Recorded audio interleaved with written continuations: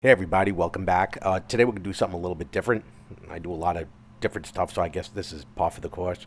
I got this large frying pan I've had for quite a while. Got some protective coating of grease on it right now. But as I remove some of that grease, as we'll see here, for those not familiar with large frying pans, there is a very heavy sand casting under here, as well as a pre-seasoning that they do. Let me get some of this removed from the pan so we can take a closer look at it. We can see that sand casting up close. And the problem is that it's not anti-stick, and everything sticks to this stuff. It's quite terrible. I guess it's a cheaper pan. It's not like very expensive. What I'm going to do in this video is I'm going to attempt to sand it away and polish it and season it. And since I made a video, you could probably imagine that I figured all this out. So watch as the adventure unfolds and I do all this. We're just going to get started. And I'm by no means a professional at this. I'm going to make a couple mistakes throughout this video that I'm going to correct. And also forgive me, I have a cold this week. I'm completely congested. I'm doing the best I can doing the voiceover on this one. And I draw your attention to another problem with large cookware. We can see these raised areas, kind of like a splatter, if you would, from the casting. It's like raised bumps, and it just destroy any spatula you have. You could also see that there are some areas with pitting and lowered areas. So I got some lower craters right here, and just north of that, some raised areas right there. So there are some imperfections. I could deal with the craters. The raised ones got to go. So here I have my sandpaper, a variety of different textures. These sandpaper discs are the same size as my Black & Decker electric sander. I thought I was getting off to a good start here. Let me tell you something. If you're not going to remove the existing coating on your cast iron pan, you're not getting off to a good start at all. I'll tell you that right now. Spoiler alert. So in retrospect, you could have sprayed the entire pan with Easy Off oven cleaner and remove the coating. You could also, I believe, just put it in your barbecue on high for several hours to burn off the entire coating, kind of like an oven works in self-clean. Whatever you're going to do, don't do this. What I'm doing now, we'll see why.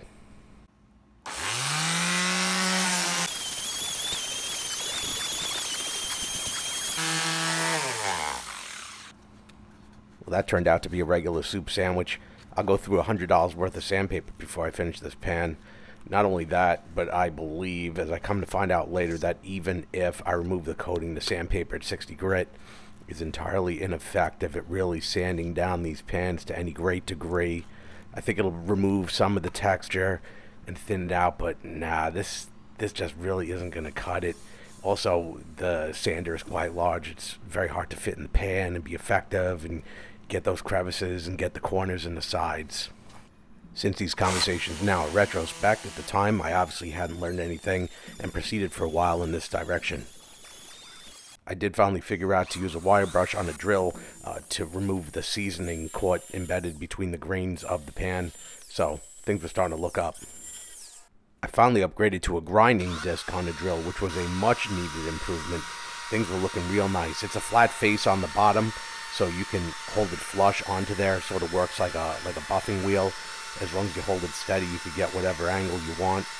Worked out real well. Eventually, I switched to pneumatic on a bigger one, which made a real mess. I couldn't have the camera there for that, but this was definitely the way to go. I was headed in the right direction with this. Hold the pan up here, take a close look, and we could start to see sort of a shine, just a very slight texture in there, but it's pulling everything out. Every now and again, I'd come back into the yard where the tripod is to record the progress. We could see here on the top, I did more work than the bottom. We could look at the contrast. We see a lot more pitting on the bottom than the top, coming out real nice. This is another half an hour later. This is the last update I took from the air compressor.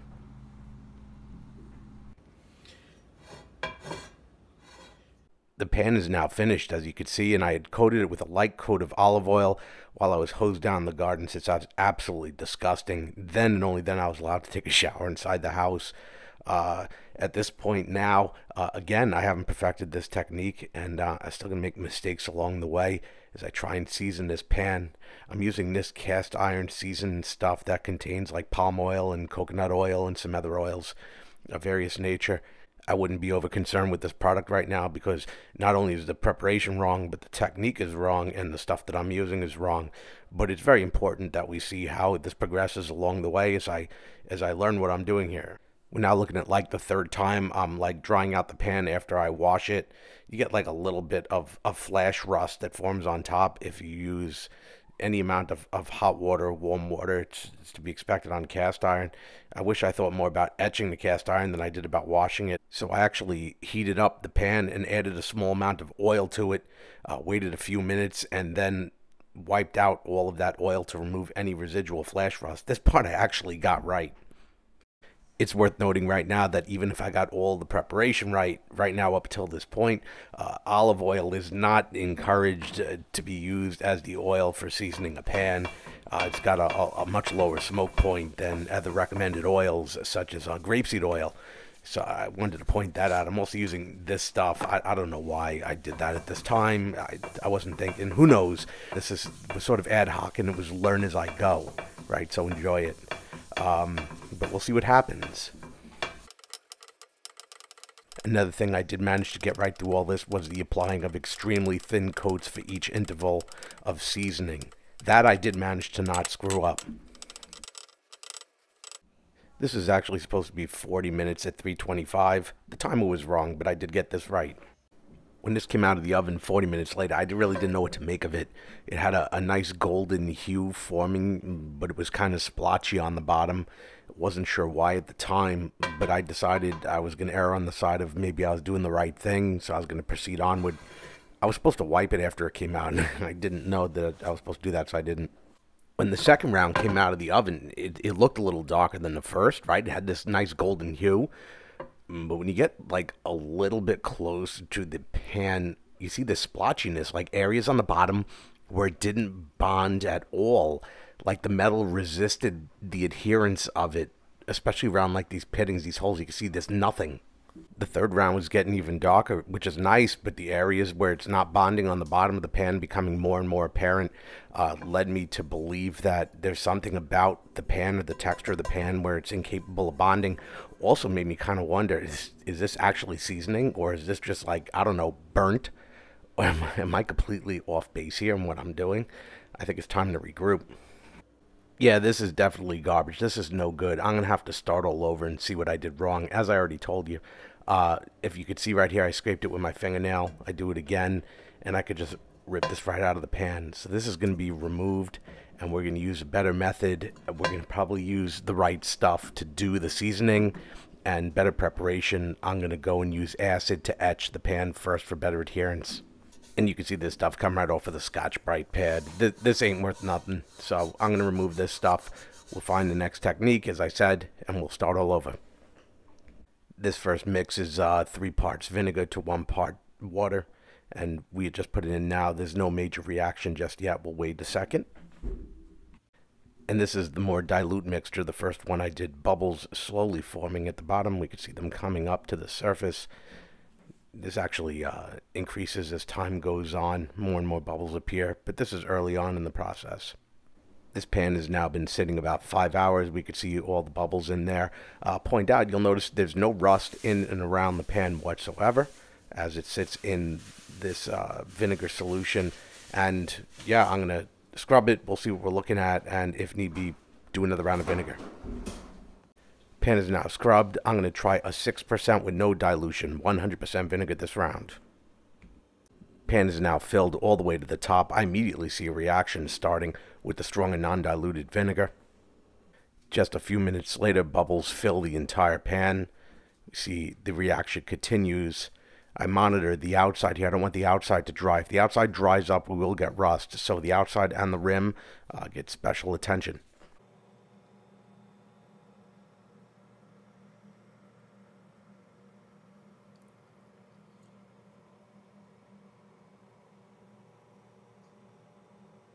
Pan is now out of the acid bath. It's been washed and rinsed. The metal now has a very fine haze to it because it's been etched. It's no longer shiny, kind of dull appearance. That's what I'm going for. So this part of the project was successful. Looks very nice. We'll be able to continue now. I'm going to be using this grapeseed oil for the seasoning, but right now I'm just going to be using it to protect the pan so I can continue this project tomorrow. Again, this time I'm not metering the oil. This is purely for preservation overnight so it doesn't rust. If you look in the back here, you can see a good example of the contrast between the shine of the oil and the etched surface of the cast iron from the vinegar. Take note here, as we look at this, how the oil completely covers the surface of the pan, and there's a lot of oil in the pan. I didn't use it sparingly, because it's interesting how we're going to see how the pan looks tomorrow morning. Next morning, we can see that the pan has soaked up a lot of the oil like a sponge. You can see like dry spots in the pan. Though it is filled with oil, nothing here is rusted. This is very good. So I added a little more oil, and then I buffed the pan out as if I was trying to remove as much oil as I possibly could.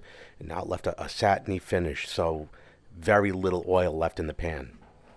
And this is done with the burner on. The pan is preheated, removes moisture, and preps it for putting it in the oven, which will be done right now at 300 degrees. Middle shelf is the preferred method. I'll set a timer for 10 minutes, at which time I'll increase the temperature of the oven to 400 degrees, and I'm going to remove the pan quickly as I do that. While it's increasing to 400 degrees, I take the pan out right quick. I'm wiping it down as the temperature of the oil changed, just in case any extra oil came out of the pan. I don't want any drips to appear. So just a really quick wipe down. I'm not going to wait for the oven to hit 400 degrees to put it back in. When I'm done doing this wipe down, I'll slap it right back in the oven. The oven will hit 400 degrees, and I will set the timer for 1 hour as soon as I put it back in. So I'm pulling the pan out of the oven. It was in the oven for an hour and then cooled down in the oven with it off for another hour to cool down really slowly.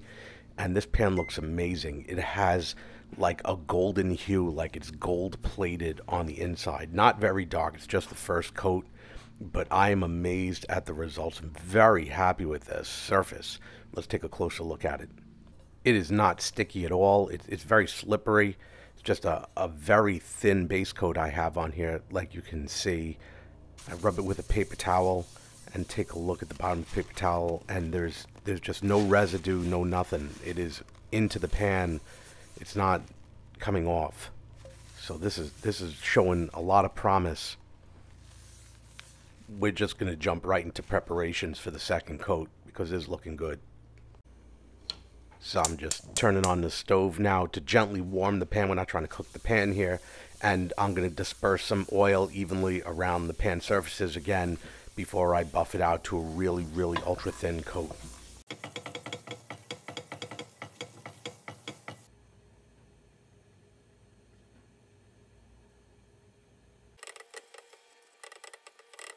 In the oven at 300 for 10 minutes, a quick wipe, 60 minutes at 400, let it cool down for an hour. We'll look at the results when it comes out later. So here we have the second round coming out of the oven now.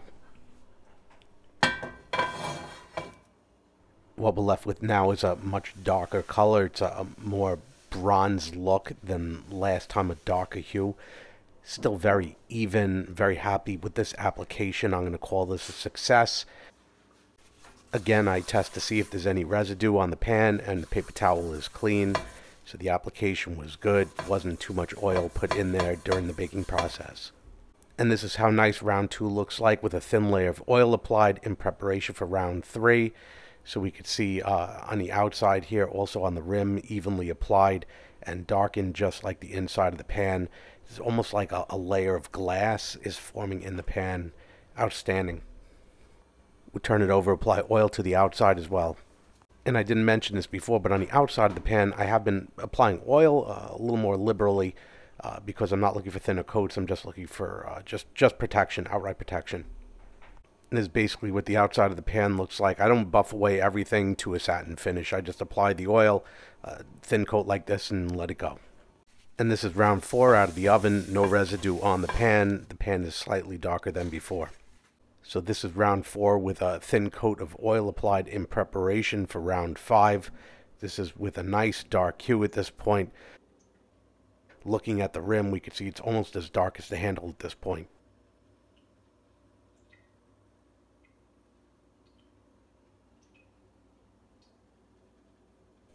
Here we have round 5 now out of the oven. I thought I was going to stop at round 5, but I see now that I'm so close to where I want to be that I decided the last minute I'm going to do a sixth round, and that'll be it. So we're going to prep, do a sixth round, see what we get.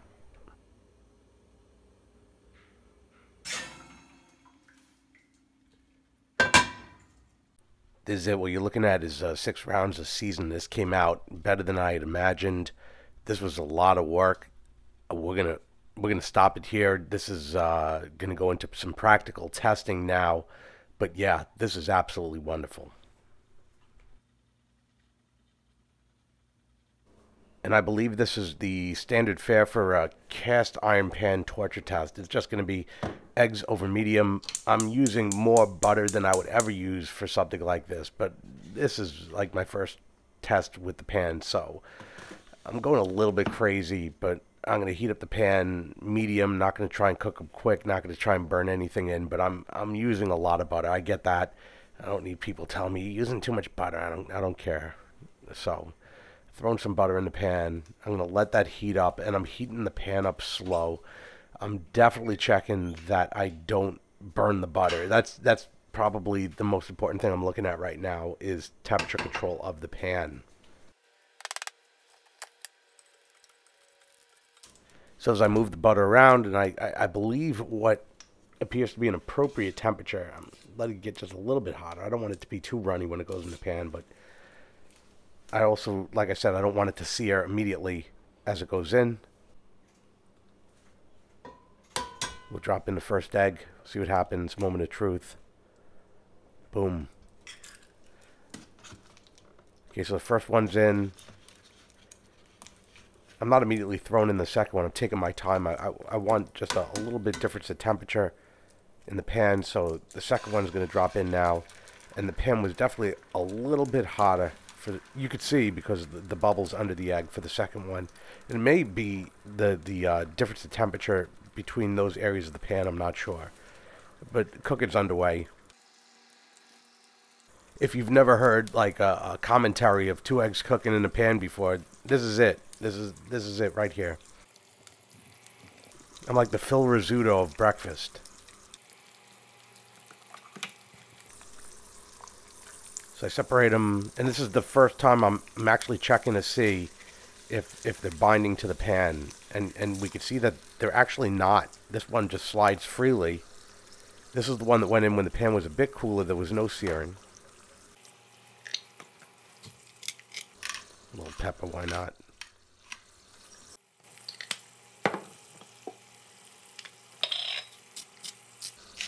A little salt.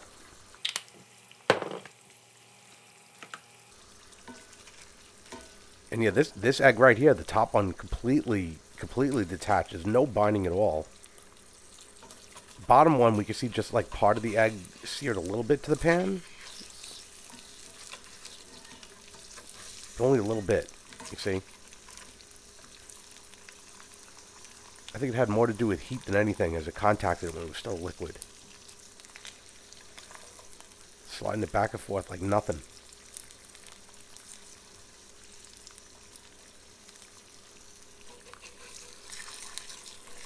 This one detached. You can see where that was.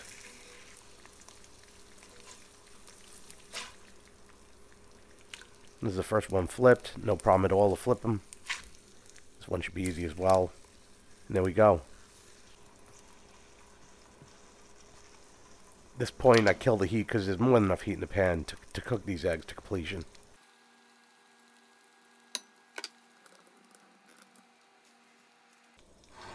At this point now, I'm going to attempt to slide them out of the pan onto the plate. I'm going to have to make sure that they're free first, of course. They are. I could remove them with the spatula, but this is the ultimate test, of course.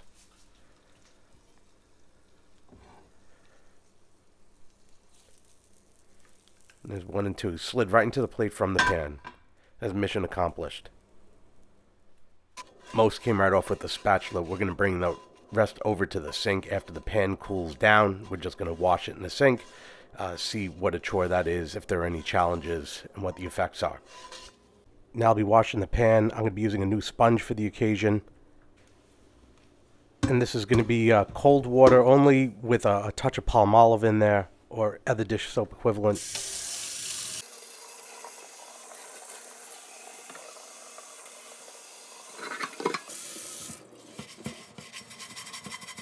Most of the pan is cleaning up really easily, no challenges whatsoever. I realized that stuff that got encrusted onto the pan, it would probably be better at this point to just fill it up with a little bit of water, let it sit there for a couple of minutes to soak, and then wipe it right off. Didn't realize at the time. I'm still trying new things, so that's fine. Eventually I realized this. So now just fill it up with water, let it soak for just a little bit, just on the bottom of the pan though.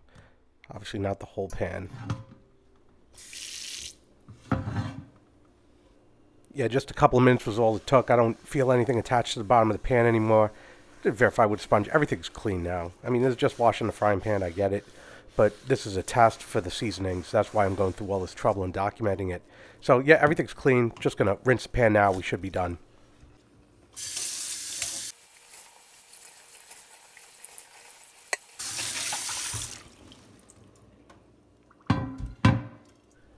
Pan feels good. The seasoning held up. Everything seems fine. So I'm going to go and dry the pan off now. Ensure that it's thoroughly dried before I reapply any oil to it. Make sure all the moisture's gone. Hit the sides. I'm going to do the bottom as well. Yeah, that looks nice.